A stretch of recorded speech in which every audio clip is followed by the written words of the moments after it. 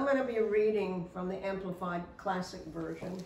You know, that's my favorite, and that's what I do a little of my studying from. So, verse 1.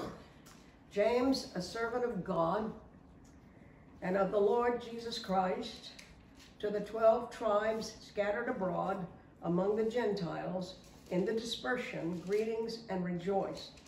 Now that's an interesting verse to me. I didn't go ahead and do a lot of research on it, but you recognize what he says here. He's greeting the 12 tribes that were scattered abroad. Then they're not lost. They're not lost. They were scattered abroad.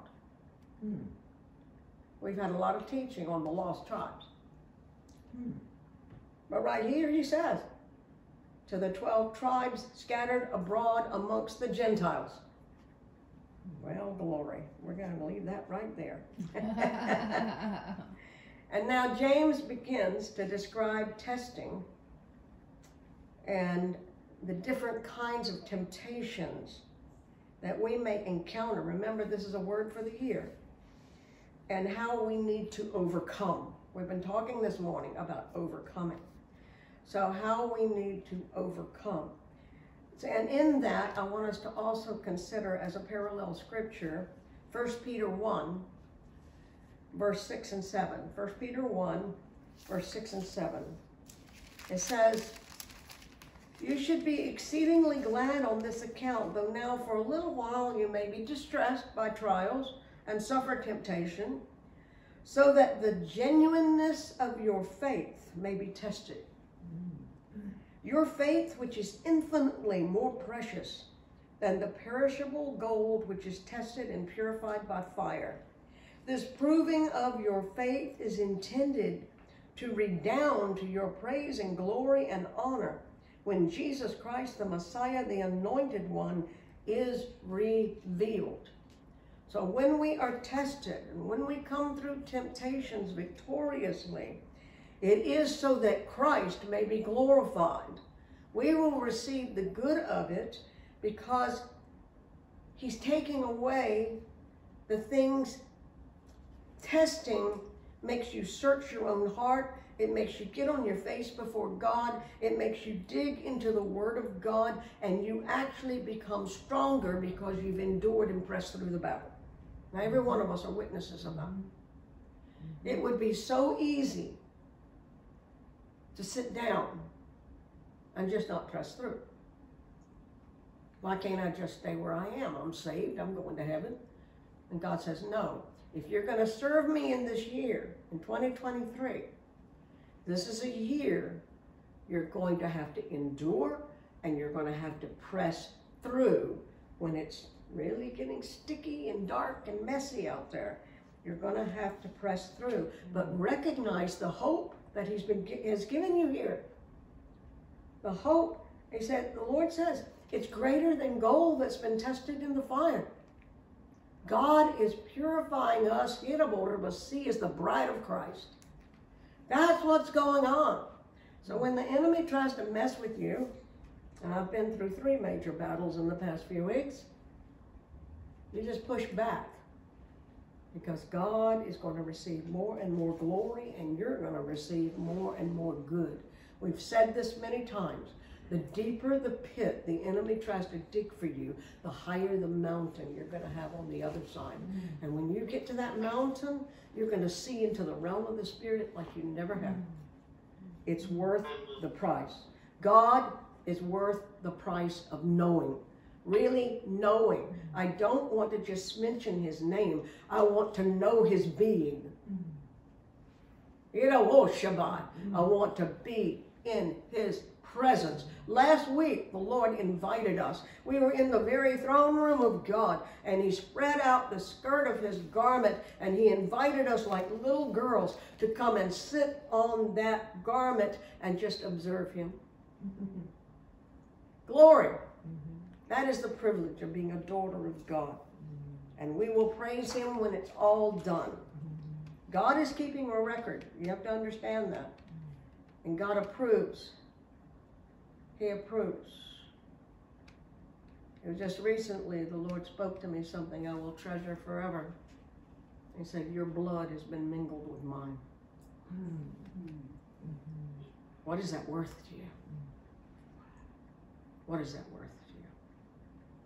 We're going to rejoice because we've dared to believe and endure. And in the process of believing and enduring, we get the opportunity to witness. We get the opportunity to tell others of the goodness of our God and what he has done for us. It all fits together in God's plan. So don't give up no matter what. Don't ever quit. Pick yourself up, let God dust you off, and you keep right on going. He will refill you, he will renew you, and step by step, he will remove the history and let you have freedom to walk in the now and in the future as a servant of the Most High God. Going back to James chapter 1, verse 2. Consider it wholly joyful, my brother, whenever you are enveloped in or encounter trials of any sort or fall into various temptations. Count it all joy. Now, just a normal human being cannot possibly do that. We're able to do it because of the grace of God, the Word of God, and the power of the Holy Ghost inside of us. He's inside of us to get us and keep us in that joy. You got to focus your mind on God. And in this year, this is what God's talking about. In this year, you're going to have to again and again, in order to count it all joy, you're going to have to focus on the Lord. And the New Testament, only the New Testament, we are told to be glad 14 times. We are told to rejoice 37 times. Get the smile on, but it's got to come from in here. You got to mean it. We are the children of the Most High God. Scientific tests have been taken, and you can read this article in Intercessors for America. It was up on their reports this past week. About joy. About joy. Joy is the opposite of stress. So when you start getting stressed out, you need to laugh. And I'm not talking about surface laughter. You can tell when somebody's just laughing, but they don't mean it from the inside. I'm telling you, if you'll just get with Jesus and let him tickle you and let him really get you into that joy, and you, why did they used to call us holy rollers? We would get so into God. The world fades away. If you do that, you have absolute victory over the devil. He can't touch you. The joy of the Lord. Whatever the test may come, count it all joy. This man said in his article, he did a 3-year study. I don't know how some do that, but he did a 3-year study. His name is Fred DeFoy. Fred DeFoy. And he saw that joy has really a potential to have an impact on our mental health. It can really prevent mental disorder because the neurological system that joy activates in the brain is really the same one that counters the one that builds up stress. So if you've gotten stressed, if you start getting joyful, it counteracts that stress and it has to leave you. True happiness comes from God.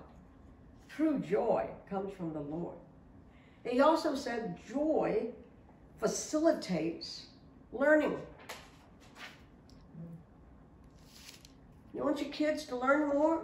Your grandkids? They need to be happier. They live in a very dark world. They need to know joy. Children are supposed to know joy. Now, what about in our personal relationships? Joy can promote and allow collective intelligence. Now, listen to this. Like on a team or on a board meeting or in a committee or even within your family, joy will build relationship. Look at that.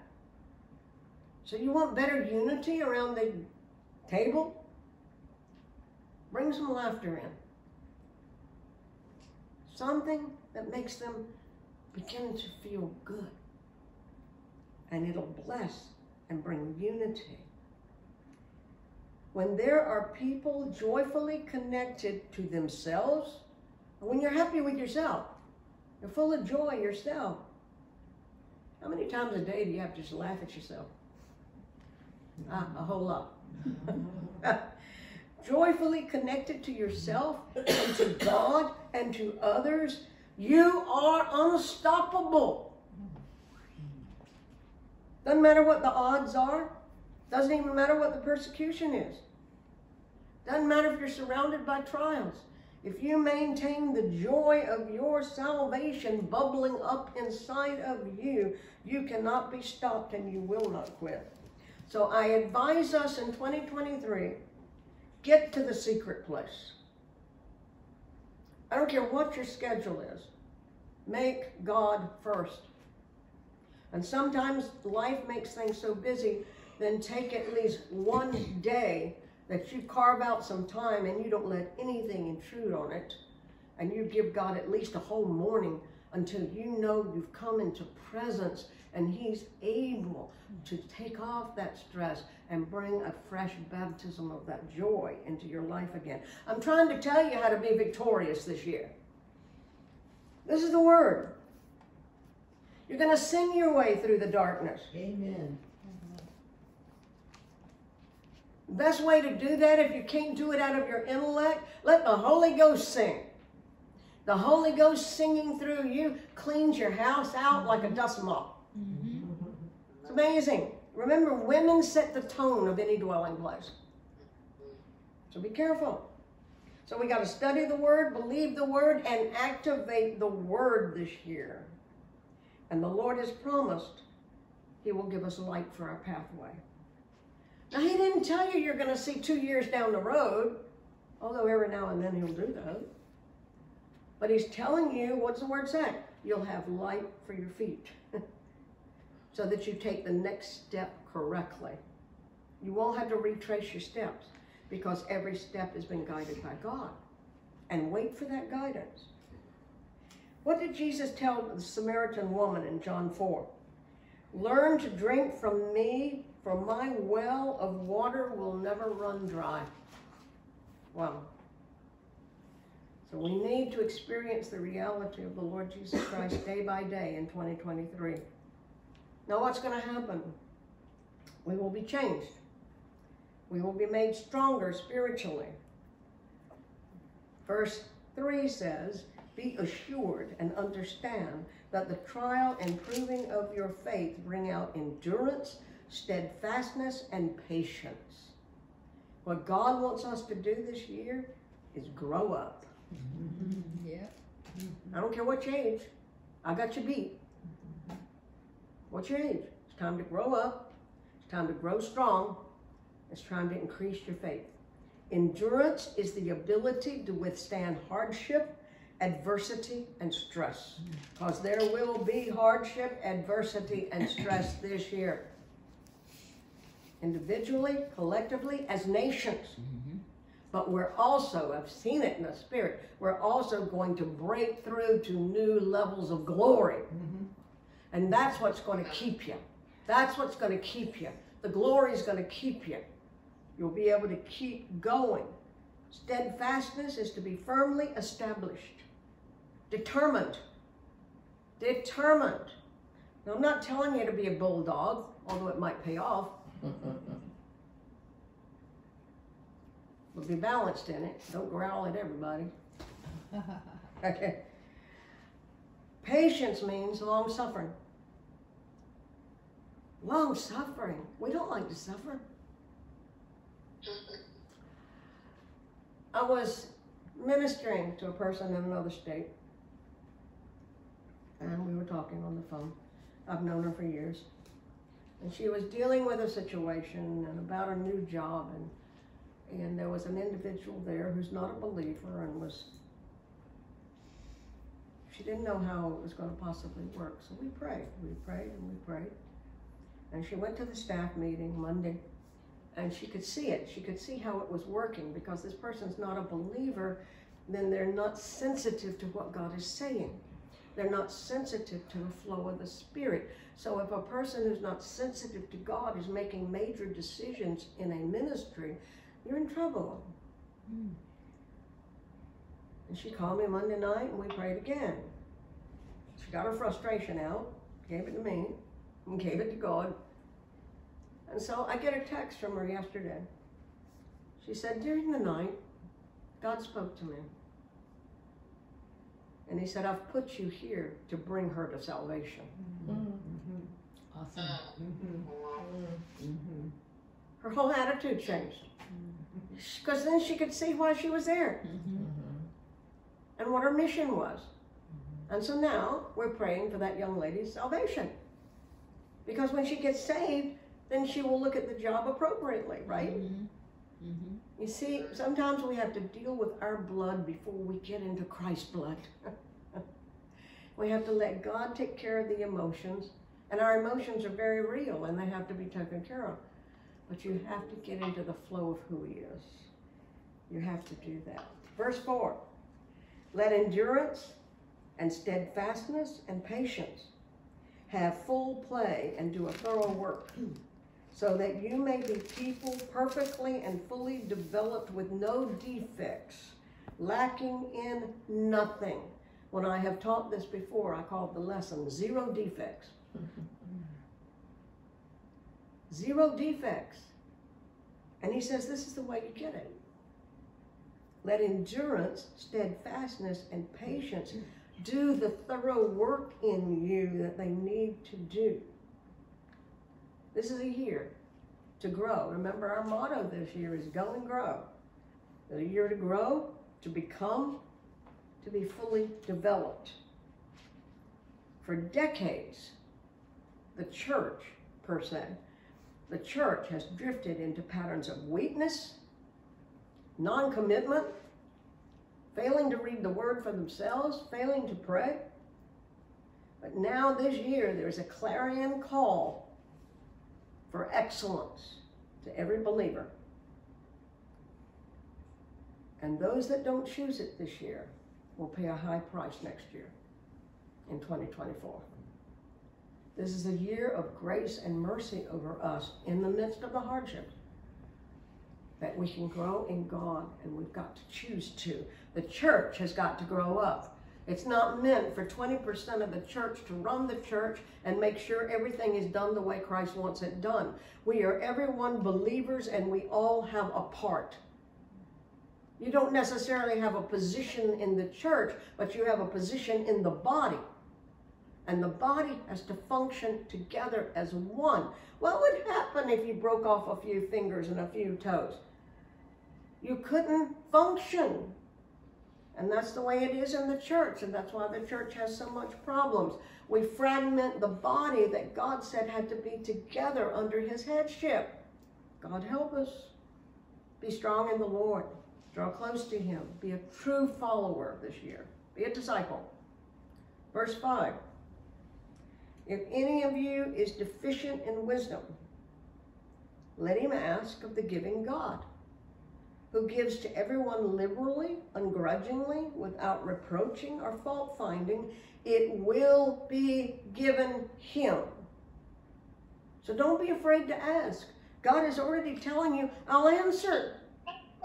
If you lack wisdom, I will answer you. I will give you what you stand in need of, the counsel of the Lord, to be successful and overcome. My husband, his motto was, not somehow but triumphantly through Jesus Christ. And that's the way he lived his military career. He had not somehow but triumphantly on a brass plaque sitting in the middle of his desk.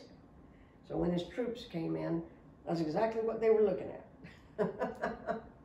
Sometimes it brought about some interesting conversations. And when it did, he got to talk to them about the Lord. Study. Study.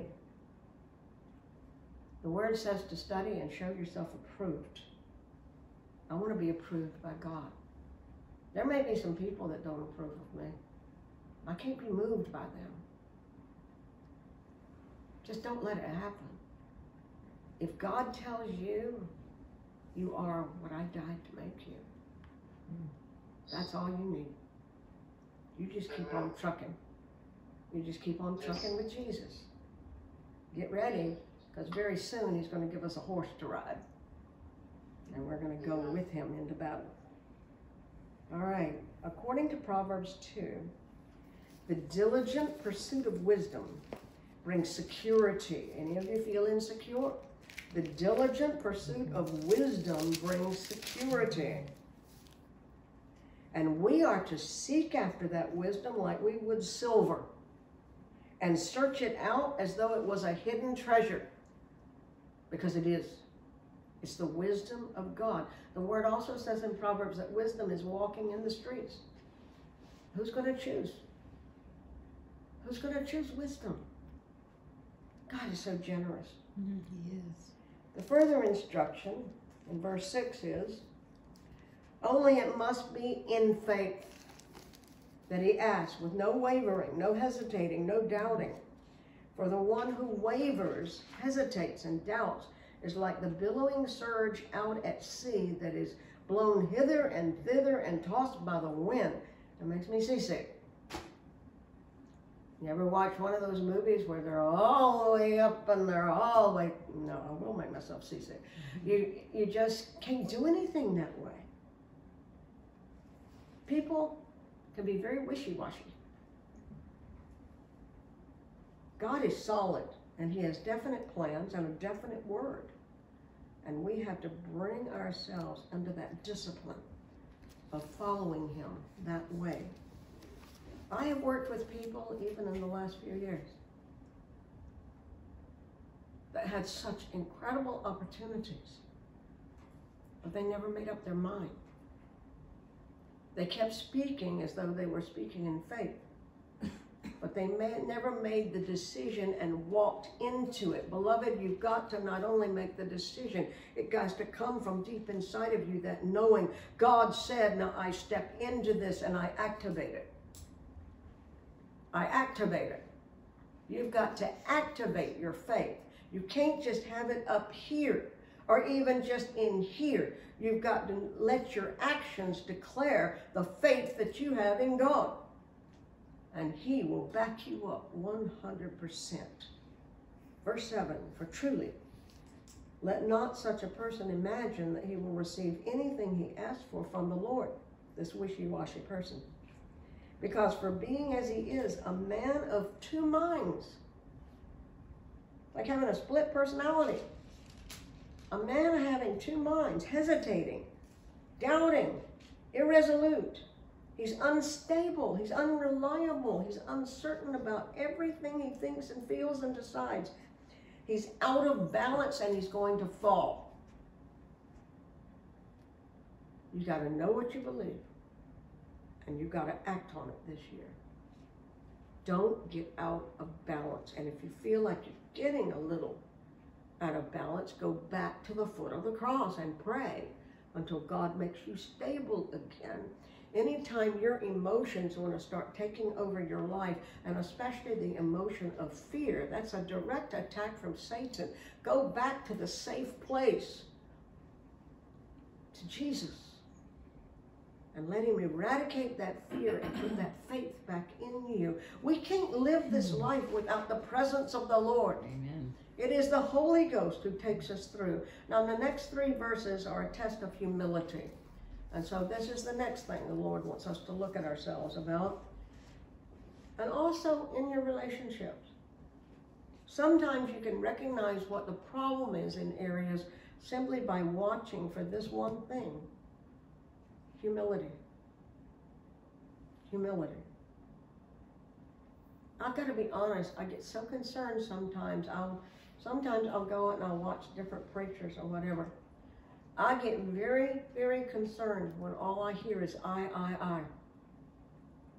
Where's Jesus, Jesus, Jesus? I also get concerned for the flock that follow because they see some element of power and they get drawn into it instead of knowing the Lord Jesus Christ and seeing him rule and reign over their services. It is everywhere. So guard yourself and guard your heart very, very carefully. Freedom from pride and arrogance is an essential. Jesus is our example of meekness and humility. He is the highest one. He is the richest one. He is the mightiest one in the whole universe. Yet he humbled himself, disrobed himself, took on human flesh so he could save us. Humility. Walked those dusty roads, took all those things from the religious spirit and the threats of Satan for us. And then even stripped, beaten, and taken to the cross. You talk about humility. We haven't been even tested yet. God requires. God requires. If you will come to Jesus on bended knee, he'll reach down his hand and draw you up and put his arms around you. You're one. You're one. But humility will be a key this year. So watch for that. I don't care whether you're watching politics or whether you're watching the church. Watch for humility and be sure you carry it yourself. Listen to the checks of the Spirit. It is so easy to step over into pride. It's scary. We may be good at something and it's done and we get complimented on it. Nothing wrong with that unless it starts becoming pride. Mm-hmm. Everything you and I will ever have is the gift of God. Mm-hmm.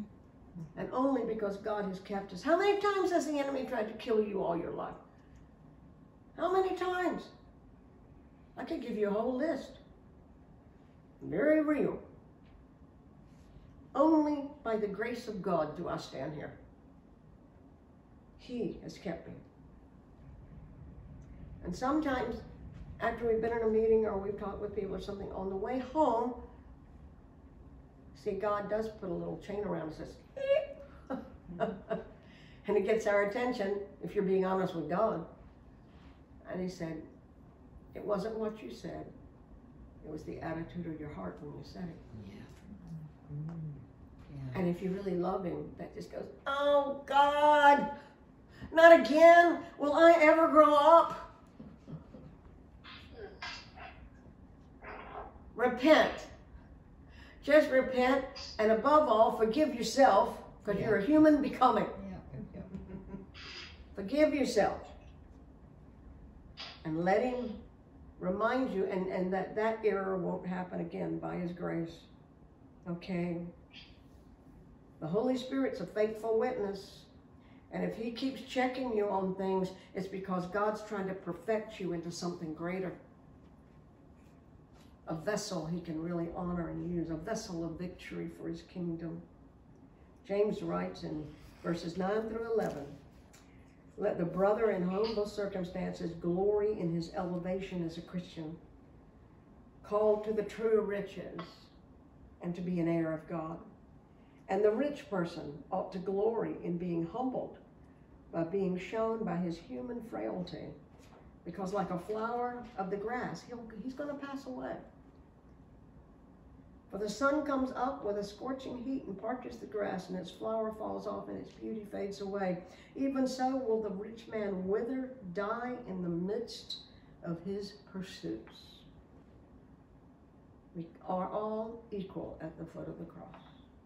And I'm going to read one more scripture that compares to this to give you another viewing point of what God is saying to us for this new year. 1 Peter 5, verses 5 through 6. Paints a picture for us.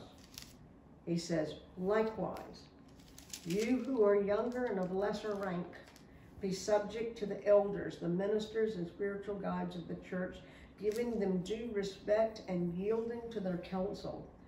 Clothe, and the word is apron yourself. Imagine yourself, you're at home, you're getting ready to do something, and you put on an apron. Immediately, you've taken on the garment of a servant. And that's what Peter's saying here. If I came and stood in front of you with an apron on, you would know I'm about to serve. When Jesus washed the feet of the disciples that last night, He took off his regular garment and girded himself with a towel. It was like putting an apron on a very low servant to wash their dirty feet. Never forget that. Okay. And the Lord just said, I need to just share one thing, and then we're going to go to you. In the latter years of my life with my husband, we came under a teaching about washing one another's feet. And they were talking, actually we were doing it at a Passover Seder. And the host and hostess washed everybody's feet. And then they suggested to all the couples that were there, if you really want to take care of your marriage, when you need to, wash each other's feet. I didn't say anything. But the next thing I know, a few weeks later, my husband comes to me and he says, I think I need to wash your feet.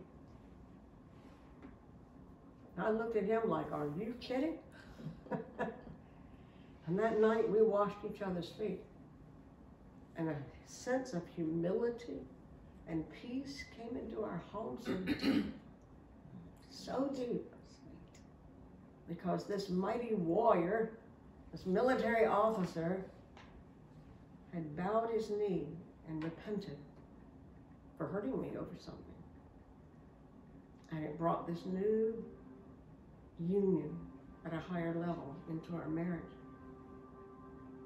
We did it several times after that before his death. I've had meetings where I've had women where I would just put a whole bunch of towels out and I'd get a great big old-fashioned wash tub, and at the end of the service all the music's still going on, and they would make a long line and they would step into the waters. They would step into the waters and there'd be a prayer warrior on either side of them, somebody on the other side to help them get out. I'm telling you, some of them got stuck in the tub. I didn't know that kind of service was going to take so long. But there were some of them that honestly they couldn't get out of the tub. God stuck them there until he was done washing. Wow. We need these actions of humility. These actions of humility. Clothe, apron yourself, all of you, with humility as the garb of a servant, so that its covering cannot possibly be stripped off of you. With freedom from pride and arrogance toward one another. For God sets himself against the proud, the insolent, the overbearing, the disdainful, the presumptuous, the boastful. He opposes, frustrates, and defeats them, but gives great grace and favor and blessing to the humble. Therefore, in 2023, humble yourself. Demote and lower yourself in your own estimation under the mighty hand of God, that in due time he may exalt you. Now here is the balance. You walk in the humility like Christ did, but at the same time there was never one moment of his life that he didn't know he was God. He was king. And that's the balance. Know who you are in Christ, but walk like he did in humility and get that job as a general done for him correctly. Because the Lord never just cuts heads off. If he has to cut, he then cauterizes. We have to act as he acted. Amen. And now Rita's going to lead us in singing through this chapter.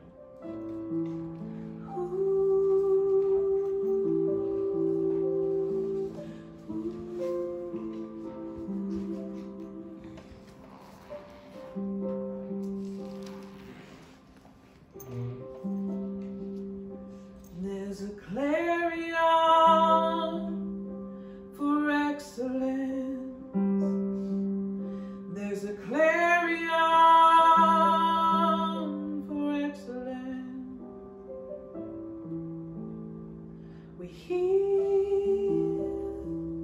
your call,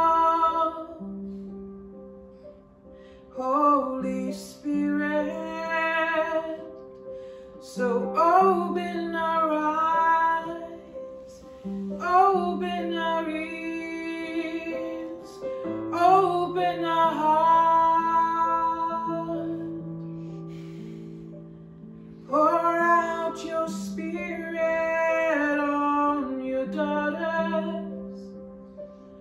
Pour out your Spirit on your daughters. Spirit of wisdom, Spirit of revelation, give us understanding. We clothe ourselves with humility. We clothe ourselves with humility to receive your word, to obey your commands.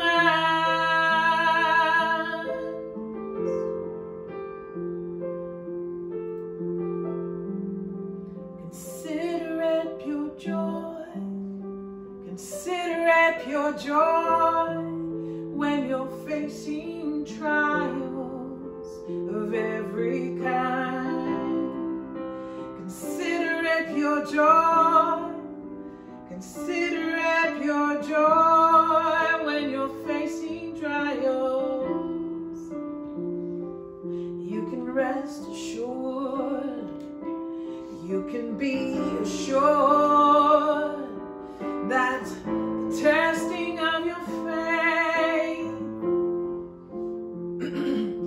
you can be assured, you can rest assured that the testing of your faith produces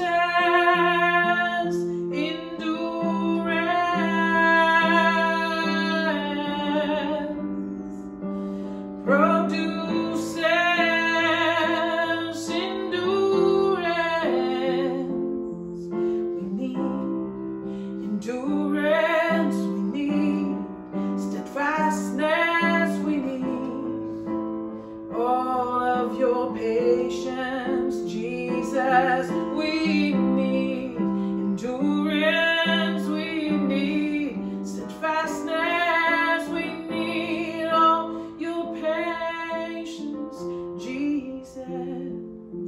Oh, to talk like you, walk like you,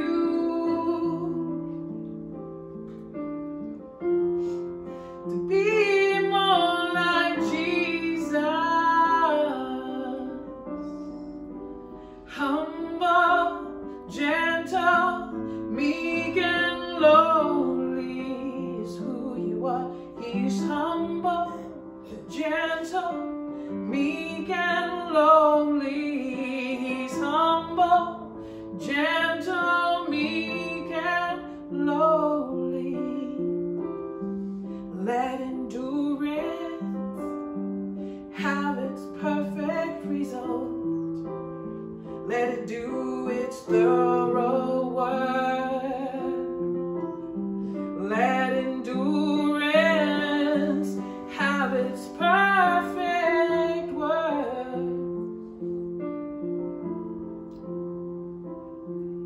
so that we can grow up, we can grow up, be mature in the Spirit, so that we can grow up, we can grow up in the faith and have perfect maturity in God.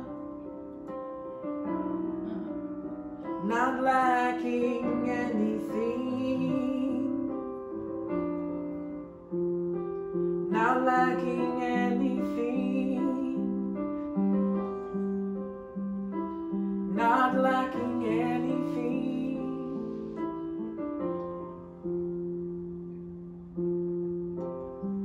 There's a clarion call for excellence.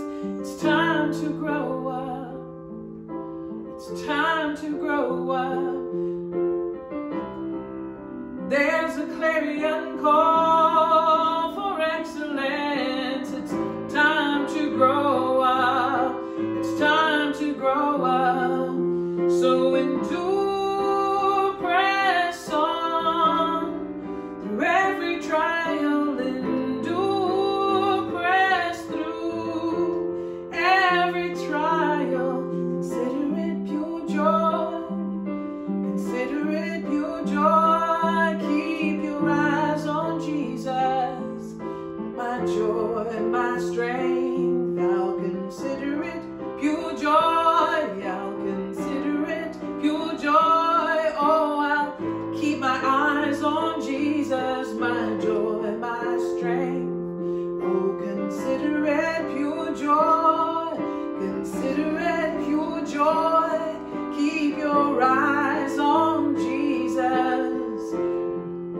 Restore my strength. Oh, get to the secret place. Draw us to the secret place. Every day, draw us to the secret place. We want to know you better. We want to know you, Jesus. Be intimate with you. Just beholding your beauty, your majesty.